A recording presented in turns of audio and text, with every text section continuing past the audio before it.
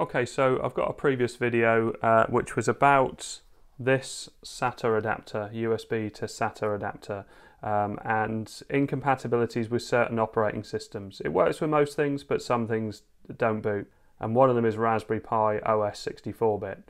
So let me just show you what happens with this adapter, and this is a Dynamode adapter. I've got two of them. I've got another one on eBay for $5 second hand without a cable, but obviously I don't need the cable because I've got another one. But that's what they look like. I've just got it out of the casing because I'm switching over at the moment.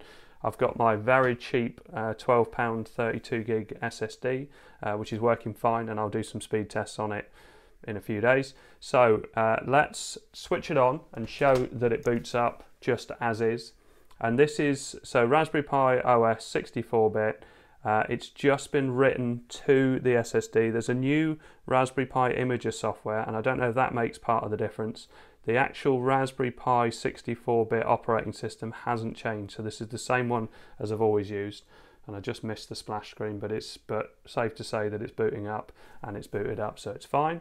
So I'm going to shut that down, and I'm going to do exactly the same, but I'm going to swap the cable over. So that's off. Let's unplug that. Use this SATA cable, which is nice. It's more solid to plug in and out, so if I'm hot swapping, it's a nicer one to use. So let's unplug, show you the adapter there, plug it in. So now we're not using this Dynamode adapter, which is what I use for most of my videos. We're using this Amazon one, and it just flashed up with a screen, but it just kind of does this. It just sits and waits. It sometimes reboots, but it never really gets anywhere with this adapter. So it obviously doesn't like it with this particular OS, which is weird because I can boot a very large build from a physical drive of RetroPie, and it boots up absolutely fine. So I know it's not going to work because I did it just now, but I didn't have my microphone plugged in, so I didn't get it. So I'll just unplug that, and I'm going to plug this into my Mac to just add a little file. So I've plugged it in. Again, I'm just using the single cable. I'm not using the extra power cable into my Mac. So the drive has shown up, and this is the boot drive. And if I go to the tip, you can see here it's from nicknet123, and it says it's cmdline.txt, not config.txt, and this is the bit to add. So USB right up to U. So let's copy that, and cmdline.txt. Oh, is there no way to add it? I guess I'm going to put a space in and just pop it down there. See what happens. So file and save. I'm going to eject that, and I'm going to try it again. So I'm back plugged in. So let's plug it in and see what happens. Same little white flashing dash at the top. Okay, so that hasn't worked, so it must be something else. So I'm back on my Mac, and let's have a look and see. So maybe I need to put it somewhere slightly different in that file. Maybe I can't have spaces. So let's go back to the boot file. Cmdline.txt. So there's the bit I added, but do I need to? I think I'm going to try putting it right at the start. Let's pop it there. And then maybe, oh, it's got a space there anyway. There are spaces within here.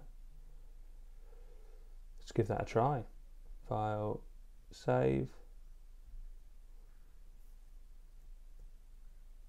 Eject that, pop it back in the Pi, and let's plug in again. Try again.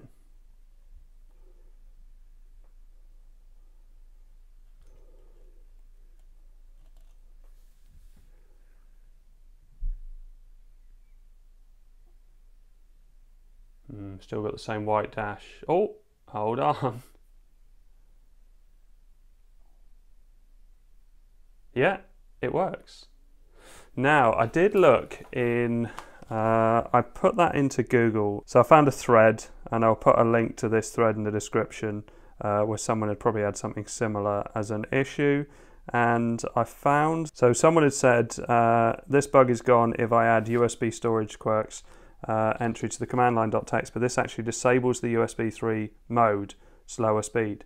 But lower down, someone says, P33M says the quirk setting doesn't disable USB 3 mode, it disables UAS, mass storage access. Mass storage accesses still go at USB 3 speeds, but things like multiple I/O threads will be slower. So let's do a speed test. So I'm going to switch over to screen capture now.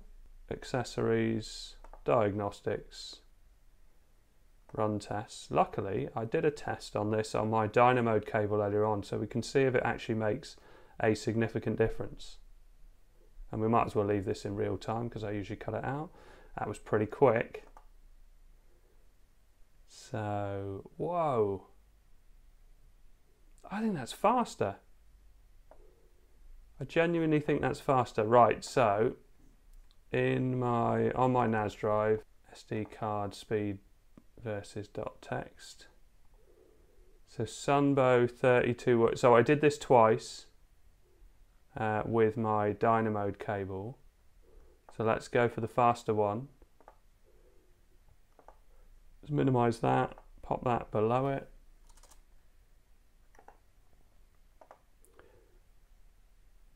And yeah, sequential write speed is faster by quite a bit. Random write speed is slower. 6781 is the older result, and it was 5507. But random read speed 3951. So it's all over the place really. So let's do another test. Still very fast though. So for me, running Linux on a Pi from an SSD is such a big upgrade from an SD card. And even if these scores aren't quite as fast as they were on the Dynamode and it's up and down, I'm not really that bothered.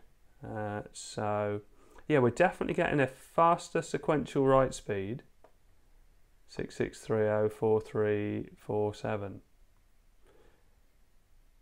Yeah, very weird.